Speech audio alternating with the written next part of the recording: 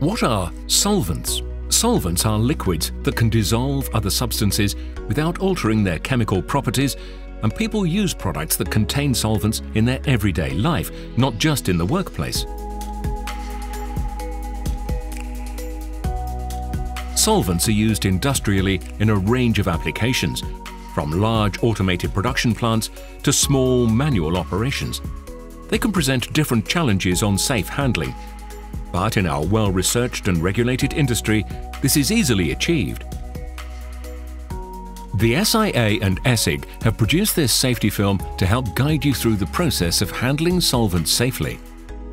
Though solvents are not dangerous when used properly, they can present a variety of hazards that need controlling to ensure safe handling at all times.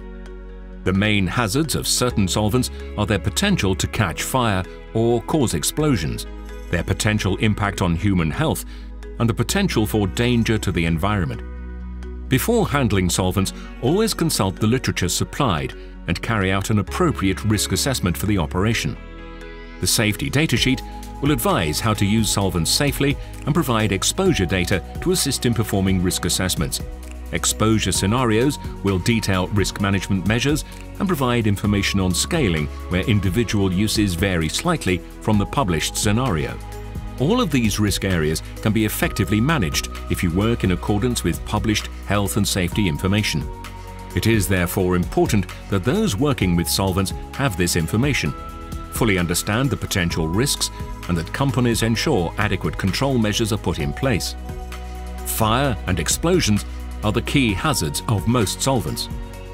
It is therefore vitally important to keep away all sources of ignition, such as smoking, matches, lighters, hot surfaces, sparks, and even mobile phones. Ensure that the areas where solvents are in use and there is the potential for vapors are separated from sources of ignition. Solvents are also volatile, flammable liquids and can form explosive mixtures with air. It is therefore important that metal containers are earthed to prevent static charge buildup, that vapors are minimized and ignition sources controlled. Incorrect handling can also present hazards to human health. The most likely routes of entry into the human body are by inhalation or direct contact with the skin. Short-term local exposure can cause skin irritation, whilst long-term exposure may result in conditions such as dermatitis. Breathing solvent vapors can make you less alert, causing possible headaches and dizziness, which may increase your chance of having an accident. Ingestion of solvent liquids should be avoided, and good hygiene should be practiced, so prevention of any such exposure is therefore one of the key safe handling messages.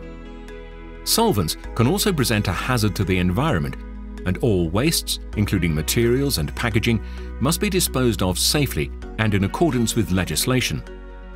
For example, small spillages can be absorbed using mats or inert granules, which should be disposed of safely using a registered waste contractor.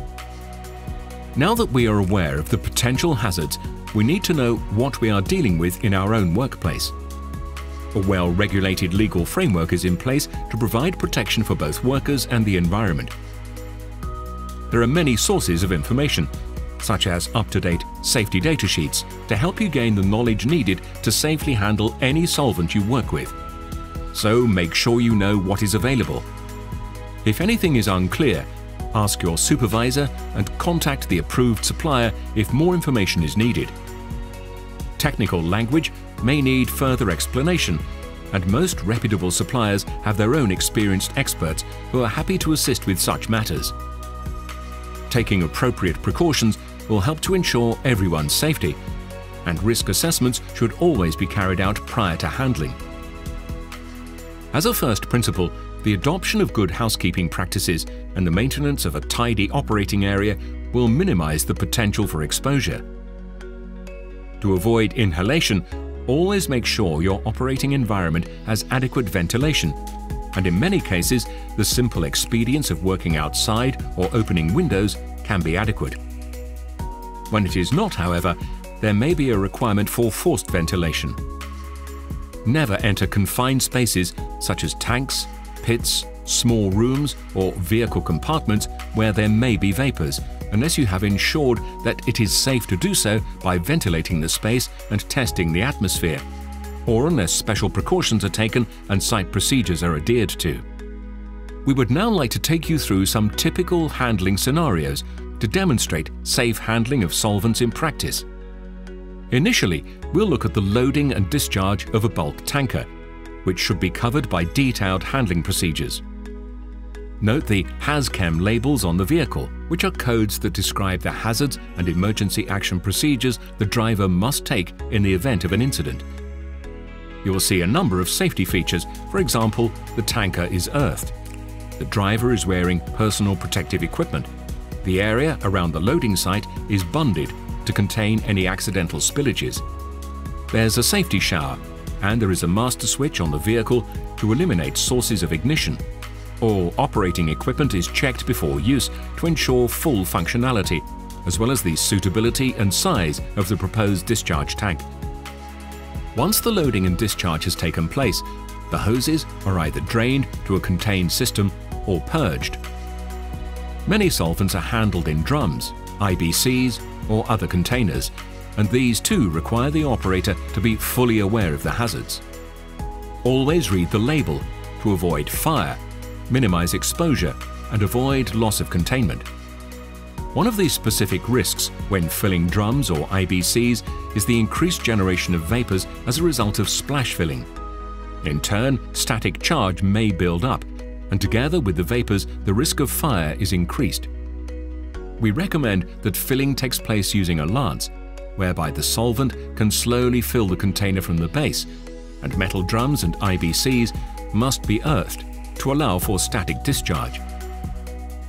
The use of respirators may be required with some solvents, and your safety data sheet should be consulted. The filling of IBCs and individual drums should be minimized in enclosed areas such as non-ventilated warehouses, and if this operation is carried out regularly, the operator should review the contents of the risk assessment. It may be that some form of forced ventilation is required. When handling solvents on a small scale, such as in cans or bottles, the volumes are relatively small, yet the risks remain significant and appropriate care must still be exercised. Even on a smaller scale, the use of personal protective equipment, including gloves and eye protection, is essential to maintain safe handling of solvents. Small volume operators often work in enclosed areas, and in this circumstance, particular attention needs to be given to good ventilation.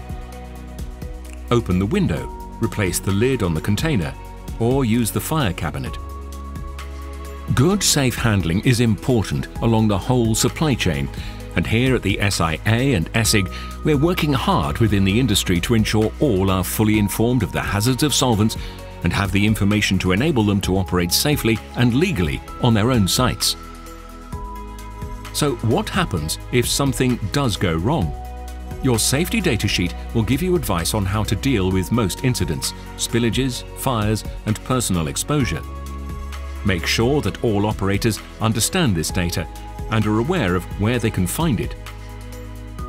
Solvents have a vital part to play in industry, and in many ways enable us to have the products and resources that are fundamental to our daily lives. Some solvents are hazardous, but are produced within a well-regulated industry that takes care of its operators and the environment.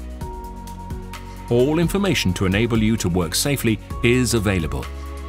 Make sure you have it, read it, understand it, and practice it. Thank you for watching this short presentation, and if you need more information, please make use of our comprehensive websites.